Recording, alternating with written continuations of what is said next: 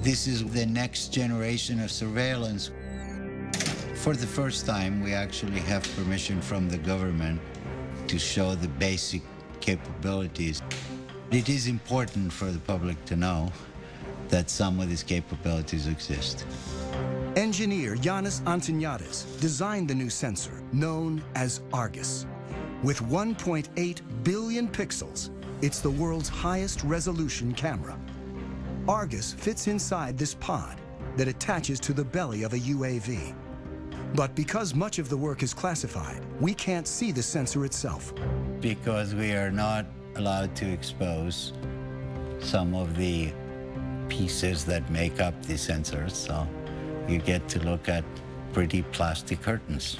Also known as wide area persistent stare, ARGUS is the equivalent of having up to 100 predators look at an area the size of a medium-sized city at once.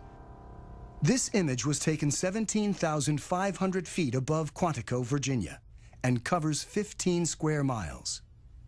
This whole image is at a very, very fine resolution. So if we wanted to know what is going on in any spot along this image, say near this building at this intersection, we can generate a moving image that shows what's going on in the area.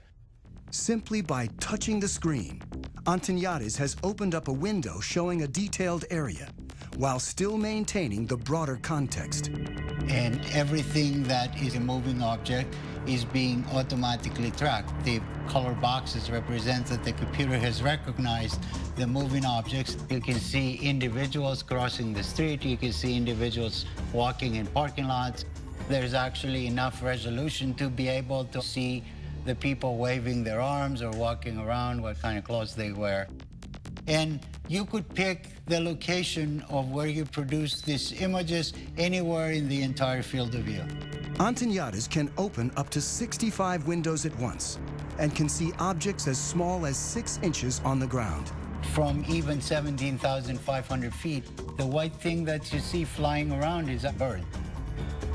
ARGUS streams live to the ground and also stores everything, 1 million terabytes of video a day, which is the equivalent of 5,000 hours of high-definition footage. So you can go back and say, I would like to see what happened at this particular location 3 days, 2 hours, 4 minutes ago, and it would actually show you exactly what happened as if you were watching it live. To create the world's highest definition camera, Antoniadis needed to design a new imaging chip. But DARPA, the project's funder, wanted to move fast and keep costs down. So he borrowed technology that most people have in their pockets. Inside this cell phone, we find a tiny little camera. So if you were to take off the majority of it, you'd be left with an imaging chip. If you were to take 368 of these and make a big mosaic out of them and start shooting images, now you have ARGUS. Unlike the Predator camera that limits field of view, ARGUS melds together video from each of its 368 chips to create a 1.8 billion pixel video stream. This makes it possible to zoom in and still see tremendous detail. Whether ARGUS has been deployed in the field is classified. I'm not at liberty to discuss plans with the government, but if we had our choice, we would like ARGUS to be over the same area 24 hours a day, 7 days a week. That's not very easily achievable with manned platforms.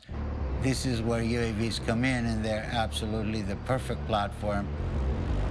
ARGUS may be mounted on an armed UAV like the Predator, a long-range platform like the giant Global Hawk, or a development craft called the Solar Eagle that may someday stay aloft for years at a time. The U.S. Air Force right now has the ability to archive every single video that comes off of every single UAV. We're moving to an increasingly electronic society where our movements are going to be tracked.